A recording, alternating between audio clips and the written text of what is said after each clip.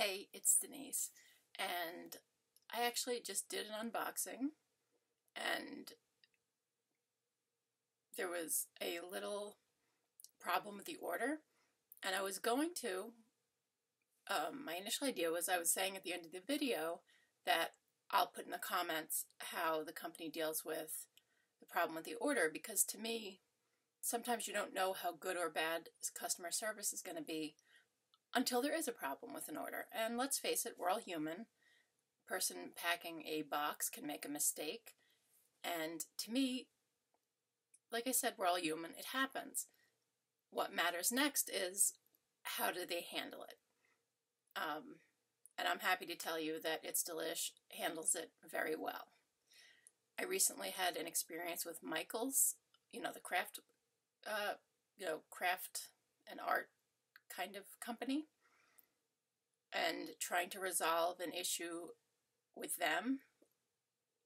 When I had to order online, I don't have a store near me, and their customer service was awful. So a place can have products you like, but if their customer service is terrible, I won't deal with them again. So I am very happy to report that not only am I once again thrilled with the items that I got from It's Delish, but I decided after I spoke to them on the phone, which they answered like that, a live human being answered the phone, totally personable, friendly, knowledgeable.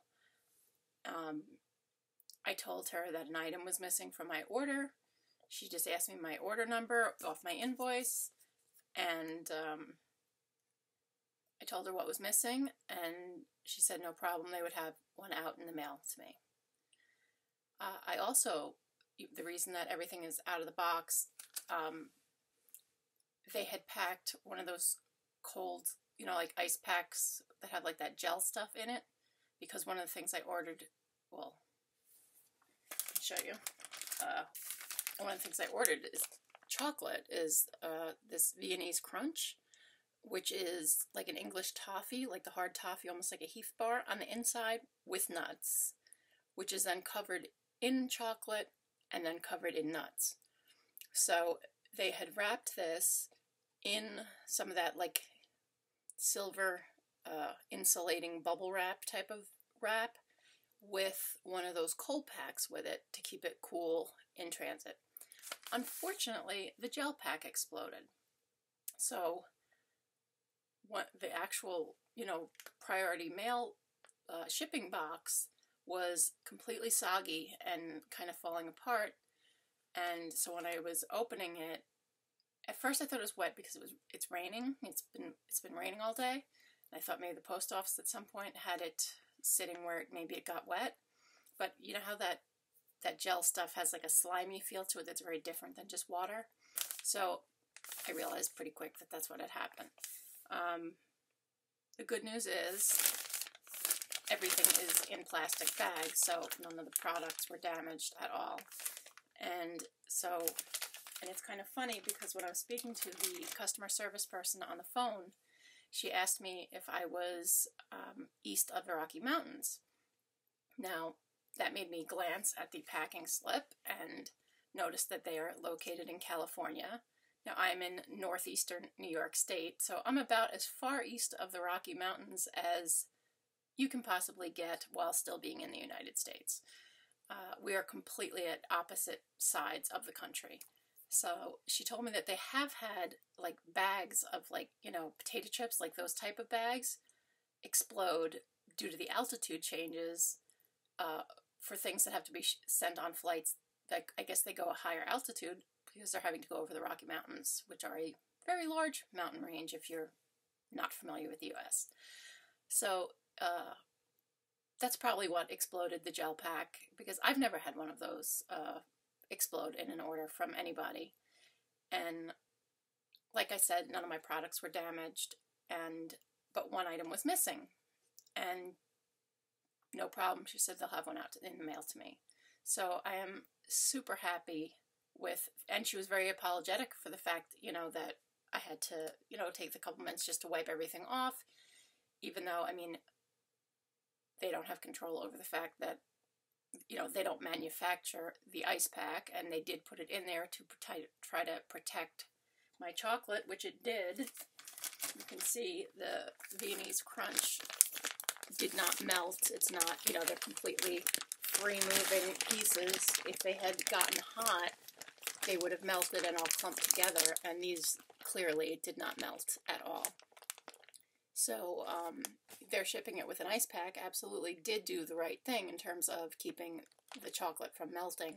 It's just because of the altitude, apparently, that the gel pack exploded. So what can you do? Certainly not their fault.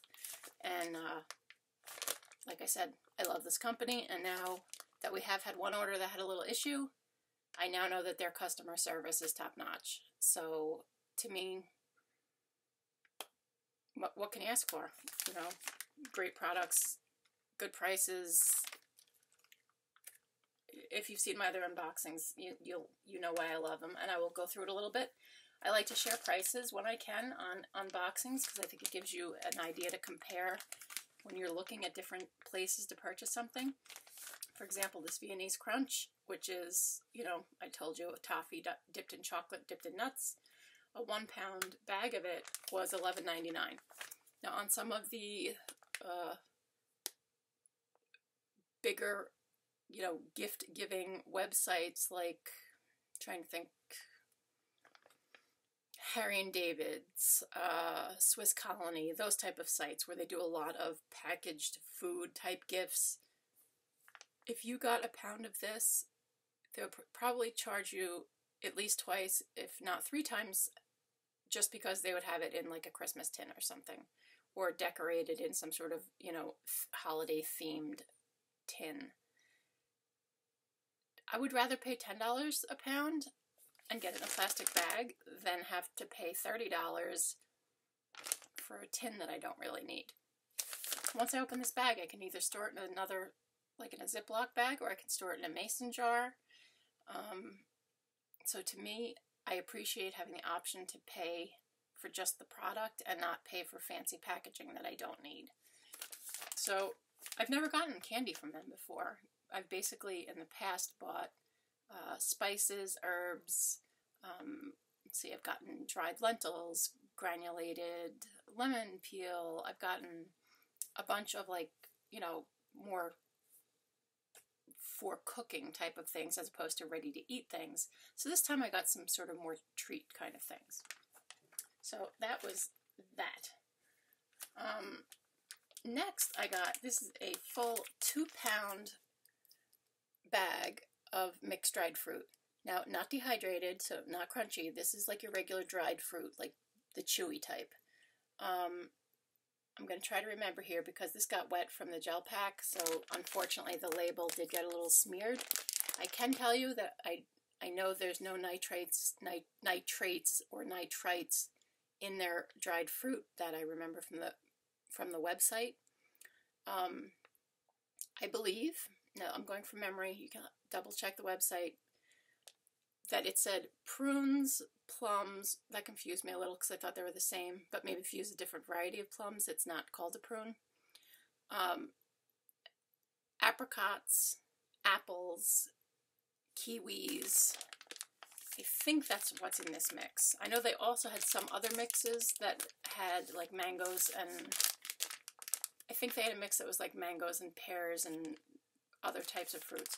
But honestly, I don't like mangoes and I don't like papayas. I know a lot of people, that's some of their favorite dried fruits. I don't care for them. So this mix was one that, like, these I just thought were so cool. Look at the kiwi, like how bright green that is. And again, these are like the soft and chewy. They're not dehydrated. So lots of fiber, lots, you know, they're healthy. And again, the price, very happy with the price. This is, I'm looking at my receipt here, my packing slip rather. Mixed fruit, deluxe mixed fruit, 2 pounds, and this was $9.99. So again, if you could think about what a small package, like an 8-ounce package of it, which would be a quarter of this, you can pay $5 or $6 for that at the grocery store. this is a great deal. So, very, very happy to try this. I don't know, my son's not really a big dried fruit person. He likes the, like, freeze-dried, dehydrated, crunchy, like strawberries and stuff. I'm going to have to see if I can get him to develop a taste for this. I happen to like it. The last of the treat-type goodies I got is the cashew brittle. Now, again, this is a 1 pound bag of cashew brittle, and it is, I'm looking at the price here, this was also $9.99 for a pound. Same type of situation. If you check out cashew brittle, which is always more expensive than peanut brittle, that is if you can even find somewhere that has it, a lot of times it'll be, like I said, one of those companies I mentioned before, and you're going to be paying, you're going to be either getting half as much actual candy, or you're going to be paying 2 to 3 times as much because it's being sent in decorative wrapping. Now, I don't know about you, but I have already, like, several holiday themed tins that I just felt like I couldn't throw them away because, you know, that feeling of like, oh, it is pretty and it is, like, useful, I guess. I could put stuff in it, or maybe I could use it to give someone a gift next year. Like, I've already got a few of those from things that I received last year and probably the year before that. So I really don't need those fancy things, and I, once again, appreciate having the option to buy it without the fancy packaging and at a very reasonable price.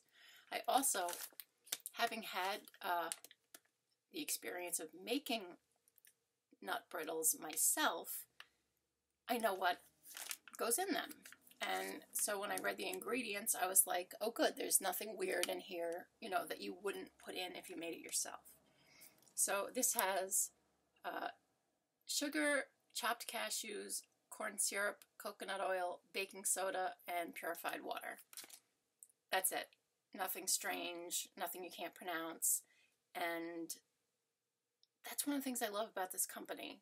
When you read the ingredients and things, it's either, like, if it says it's a single type ingredient product, that's what's in there. There's not a ton of, you know, other weird items or spices or preservatives or other things that you might not want. And, you know, if it's something like this, something that you make, there's no, it's the same ingredients that you would use to make it homemade, as opposed to, usually if you pick up candy at a store, when you read it, there's all these kind of things that you're like, what is that? Like, that's not food. That's not something that you would have in your kitchen that you would use as an ingredient to make something. So I love that they don't put anything weird that you wouldn't put in it if you were making it in your own kitchen. So the last 2 things I bought, they're kind of similar. One is a vegetable mix. Now these are like dehydrated vegetables. And this is basically what I'll probably use it for, is adding to, like, broth or soup stock, or maybe even like in scrambled eggs. This one is carrots, red bell peppers, green bell peppers, and onions. So to me, that would be a good thing to put into my soup. And what's in it is, as far as if you look at the ingredients, it's exactly those things. Carrots, red bell pepper, onion, green bell pepper. That's it. No preservatives, no salt, nothing. And I'm someone who watches their sodium because I do bloat from it. Like, I'll go up a ring size from eating too much salt. So I really appreciate that, like, what they say it is, generally, that's what's in the package. When you look at their ingredients, they tend to be very simple ingredients, and you don't find that everywhere. So, love this. Now, as you may have heard me mention in other videos, my son's a little bit more of a picky eater. He does, however, like carrots. In fact, carrots and peas are pretty much the only vegetable that you can put into anything without him kind of giving you the stink eye. You might be able to pass off a little bit of broccoli in something, but don't try to push it with the amounts. But seriously, carrots and peas are really the only vegetables that he really likes to have added to his food. So if I'm making some chicken soup with the dehydrated stuff like this, I can just make the soup without the vegetables in it, and literally, as I'm getting ready to serve it up, just put a tablespoon or so of this into his, and the carrots are going to rehydrate in a minute or two, and put a spoonful of the other one in mine that has the peppers in it. So, again, just so easy for soups or mixing in with, you know, if you're making some sort of casserole or other dish that you would want to have some carrots in. They just rehydrate pretty much instantly when they hit the hot liquid. Let me tell you the prices for those two. I didn't tell you the prices. The carrots, that was a pound of dried carrots, was $4.99, and the pound of vegetable soup mix was $9.99. So altogether, now the one item that was missing, I told you I was missing an item, was a large jar, 12-ounce jar of granulated orange peel. So that's $7.99. I told her that was missing, and she said they'll send me one right out. So the stuff that you see, plus the orange peel, which will be coming, was $54.94, and then the shipping was $13.90. And again, that was priority mail shipping, so I got it in 2 or 3 days from when I ordered it, completely across the country. I know from shipping things that that's what it costs. So, you know, I don't feel like they upcharged on the shipping at all. So, once again, this is now my 3rd or 4th time ordering from them, and very happy with them. Like I mentioned at the beginning of the video, my first time that there was ever anything missing in my order, and the first time I ever had reason to contact their customer service, and I was really, really happy with the fact you get a human answering the phone. You can tell that this is a company that is like a small company. The people who work there take pride in what they do, care that their customers are happy, and they listen to your, to what you have to say, not only about what's wrong, but about what you like. She was very open-minded and happy to hear what I liked or didn't like in terms of products or service, which I think is super. Alexa, stop. Lately, I think she's haunting my videos. It seems like I can't get through a video without her either thinking someone says her name and then she starts talking, or like I forget that it's time that she's going to remind me to do something with a timer, and what can you do? She lives on the table next to my computer. Between her and the one whose name starts with S that's on my phone, at least with her you have to say hey before her name to get her to respond. I once watched a TV show, and one of the main characters' name was Alexa. Every time someone spoke to her, this one kept saying things like, I don't understand, or I'm not sure. I finally had to start remembering if I was going to watch an episode of that to just turn her off. Anyway, again, check them out. The website is itsdelish.com. itsdelish.com. And they have a variety of herbs, spices, dried fruits and veggies, candies, and they have a lot of products that are vegan. They have products that are kosher, and you can, check them out. Please like, subscribe, and share. Check out my other videos. My channel is pretty much broken up into 3 playlists. Unboxings and reviews, gardening, which I do a lot of hydroponic and container gardening as I don't have a large yard. And then last is when I give generally information or opinions on subjects often having to do with health or disability, particularly invisible disabilities and health problems such as migraines or spinal cord injury. So check that out if you're interested in any of those.